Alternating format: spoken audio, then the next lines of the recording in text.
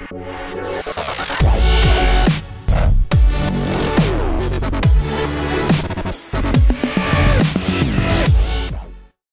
so today we're going to talk about ball checks in ball check valves. This is a ball check valve, also known as a blowout preventer or a safety ball check valve or a gauge cock valve. Valves like this are used with glass gauges like this. Typically the valve is installed in the valve is always installed in a horizontal position. For the sake of this demonstration, I'm going to show it vertically so I can use gravity to manipulate the ball check. Okay, so we're starting here with a valve in the closed position. Because I'm holding it vertically, you can tell that the valve is closed because you can see the ball check rattling around in there. There is a pin at the end of the stem, which you can't see it now, but you'll see it later. And the pin is holding the ball check off of the seat.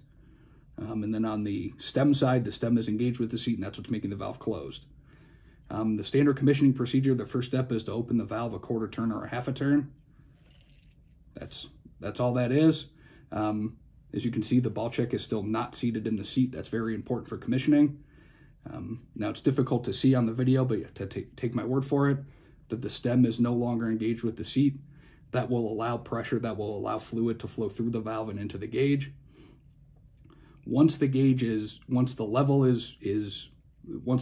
up with the fluid, it's equalized with the tank, the next step in commissioning is to open the valve all the way.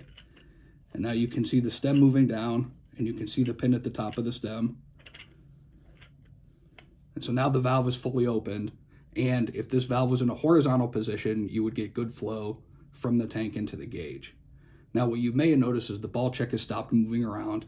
The ball check has fallen into the seat and has now sealed the valve. That is exactly what we want to have happen if there's an upset condition, if the glass breaks, if a gasket blows out. That's exactly the purpose of a safety ball check valve. It stops the flow of the process into the valve when the valve is open. Obviously during commissioning, we don't want that to happen because you want level to get into the valve. If this happens, if you open the valve too far during commissioning, to reset the ball check, you would have to close the valve and again watch that pin move all the way up and unseat the ball check, and then start the whole process over again. But during normal operating conditions, the valve is open. It's fully open all the time. That's what makes the ball check so important. It can seat and it can stop flow even though the valve is open. I just wanted to give a real quick, minute or two description here on the ball check. This is an internal device. Normally you can't see it. Obviously I'm using a cutaway valve. That's why I have to put this in the vertical position. I can't hook this up to a tank and run process through it. So I hope now everyone has a little bit better understanding of the ball check, of why it's there, of what it does. And please contact Jerguson Applications if you have any questions.